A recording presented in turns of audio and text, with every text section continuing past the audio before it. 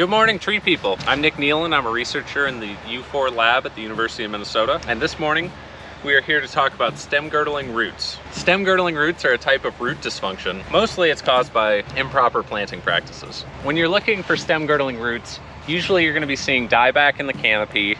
You're going to be seeing early leaf drop or early change of leaves and accumulation of deadwood outside of what is normal. Usually with deadwood, you're going to see it on the interior of the canopy, limbs that are shaded out. But when you see it forming in the exterior of the canopy, that's when you can be developing issues. This tree is a St. Croix elm. It's a commercially available selection from Afton, Minnesota, and is a very vigorous growing tree. But this one is starting to thin out. It's having issues. And when we look at the base of the tree, there's a very obviously apparent stem girdling root. When we're looking at stem girdling roots, we're looking for these tangentially growing roots that are beginning to apply pressure to the stem. Now, when a tree's young and you plant it, this might not be fully apparent if you don't pull the soil away and check the root system. But if a root is growing sideways and the stem's here, eventually they're going to be making contact where you're going to get a constriction of the flow of water and minerals in the tree. And you're gonna see dieback, you're gonna see a reduction of vigor. And this can also be a point where you'll get failure during windstorms. This causes a weak spot. Roots can grow over other roots, and that can be fine. But if root and stem tissue contacts, that's when you're gonna develop issues. So when you're diagnosing stem girdling roots, this one's very apparent and it's at the surface, but sometimes if a tree is planted very deeply originally, and they haven't pulled away the soil to get to the root collar and have that be level with the surface, you can see other symptoms. So a flattening of the stem, usually when a tree hits the ground, and this varies by species with how distinct the root flares are. But if it's going directly into the ground, which we sometimes refer to as telephone poling, that can be a sign of stem girdling roots. Another sign is going to be necrosis going up and down the stem. So those are some of the symptoms where you can identify stem girdling roots. Next, we're going to see how to address stem girdling roots once you find them. All right, so the first step when we're addressing stem girdling roots is that we want to pull the mulch and some of the soil back and establish our work area. This tree seems to have a couple issues. There's flattening of the stem and the bulging going around it. So we're gonna pull everything back and see what we can address.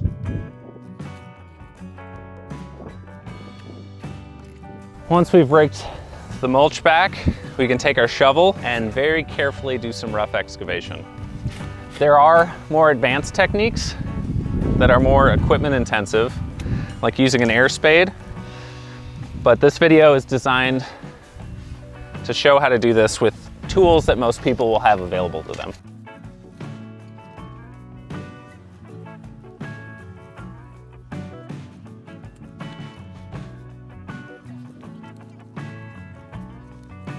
All right, so once you've done the bulk of the excavation with a shovel, I like using a soil knife. You can use a trowel or whatever smaller tool you have. You can get in and start working away some of the soil on a smaller scale.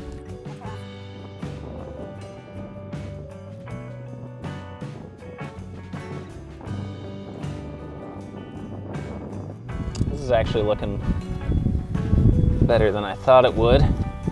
We can see that root flares going down. I'm not finding stem girdling roots yet.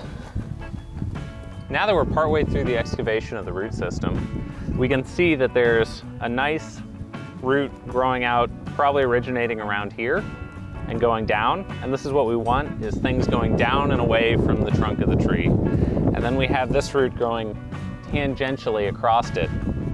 It looks like the two roots have fused together, but the tangential root is clearly damaging the stem tissue of the tree.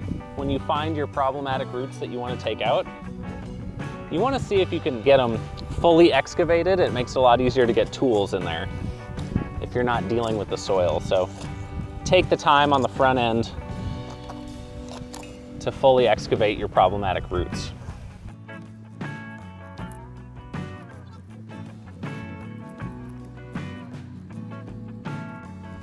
So a lot of this root system, it seems a little bit buried. Ideally, the root flare would be at the soil surface level. But I'm not seeing too many other stem girdling roots. It's mostly this large, obvious one from the surface. Sometimes you'll have trees that are 100% girdled, Those are the kind of trees where you'll see them leaf out in the spring and then die that same year. So now that we have our offending root fully excavated, we can start the process of removing it. Now there are a number of different tools you can use to cut these roots. Some of the more basic ones, the soil knife has a little serrated edge, so if you're dealing with 1-inch roots, you can make those little cuts. It's not the cleanest cut with a root. Similar to pruning, you would like to make a clean cut.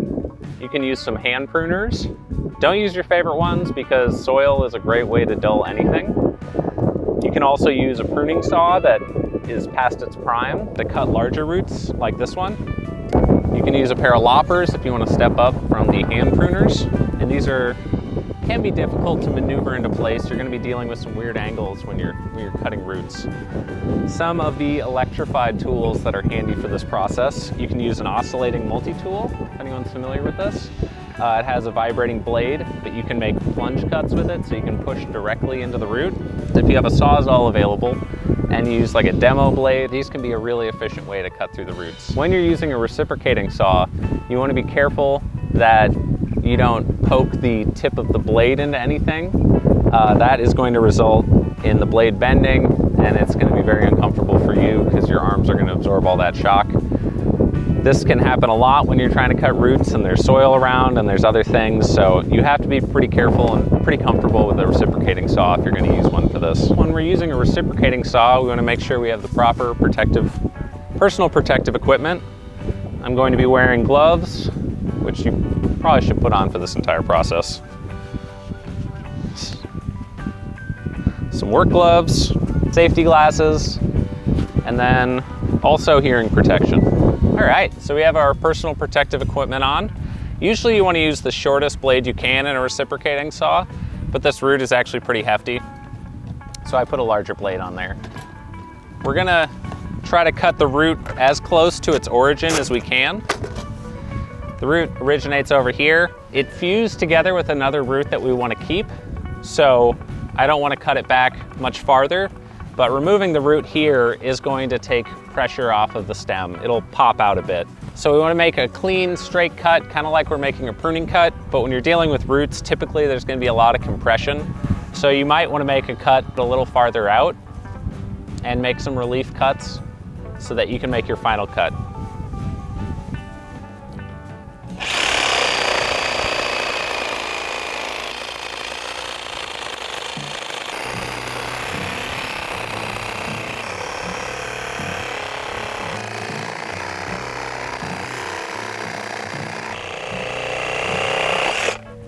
All right, so we're through with our first cut. You can see I made a top and bottom bisect cut similar to a 3-point pruning cut, and I made a little relief notch in here.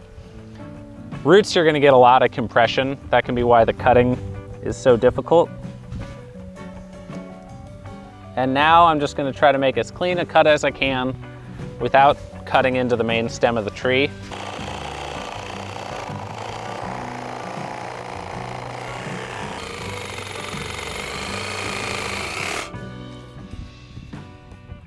Go.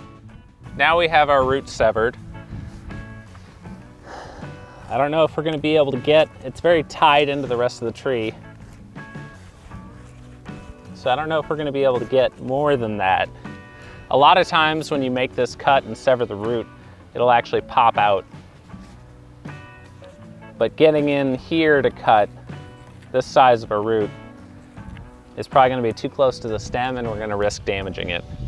Some concerns when you're making root cuts like this, you want to be aware of what kind of tree you're dealing with. So on an elm, it's a very vigorous grower. This is a large root to be cutting out, but I'm not as concerned based off the species. If it's an oak, you want to do it later, as late in the season as you can. If you have damage that's more significant from stem girdling roots, it's good to get a certified arborist involved in the discussion process. Making these sort of cuts can seem drastic, but it can make a huge difference for the health of the tree if it is getting compressed from stem girdling roots. So in this video, we went over how to diagnose and examine stem girdling roots on trees, why stem girdling roots are bad, and we removed one stem girdling root from an elm tree. Stem girdling roots can prematurely end the life of your tree, and they can be a hazard during storms and heavy wind events. If you're concerned about stem girdling roots, this can be a good first step. Do an examination, see if your tree is suffering from them. And remember, planting trees, always plant them at the soil level so we can avoid this problem on the front end.